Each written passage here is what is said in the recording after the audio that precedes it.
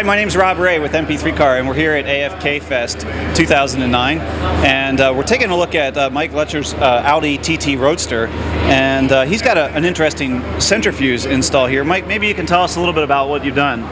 Well, a couple of the big things I've done is I've gone ahead and added the Garmin Mobile PC into it with the on-screen keyboard here.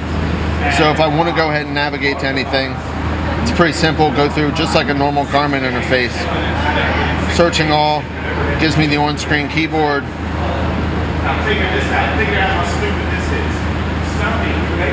Runs right through for me to see it. Nice and easy to get to things.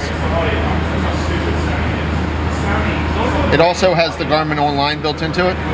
So if I want to see fuel prices within it, just goes ahead and contacts it, gives me the closest current prices.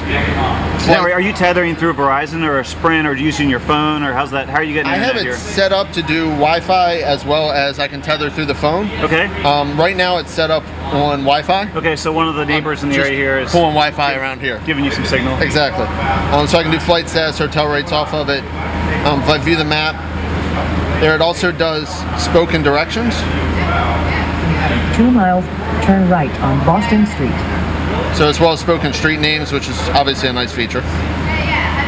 On it, overall, it's been great on it. So I can get pretty much anywhere with it, as well as detours around things. It doesn't do traffic yet, which would be nice. How do you switch back over to Centrafuse?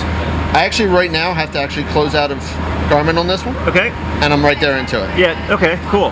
So some people have done some other things, which I guess you just installed this, so you're going to fool around with some of the other options. Right, I've heard, getting over top of it. Right, I've heard that the Garmin Helper actually will run nice and smooth inside of it, just like everything else does. Yeah. I just haven't had time to get it configured. So you've also done some neat stuff with using, to be able to remote control your phone, which is something that we've seen a couple screenshots of on the forums, but so basically all the video that's happening on your cell phone pops up on the display. Right, and I could integrate this into it if I wanted to, just as an external app. But anything I want to do on my phone, I can do right here. So as I touch those, I'm touching the same thing on my phone. Right, so you have a brighter, bigger screen. Right, and things like before I was initially doing it, I have GPS on my phone as well. Right. So it gave me a full screen if I wanted to make this full screen to be able to see it before I had the Garmin version for that. But if I want to just look at my email or something, I can just click through it that way. Right.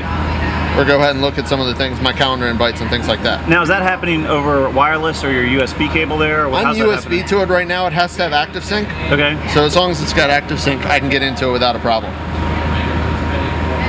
Cool. Well, thanks a lot for the demo. We really appreciate you coming out to the show and showing us everything that's going on. No problem. Thanks. It's been fun.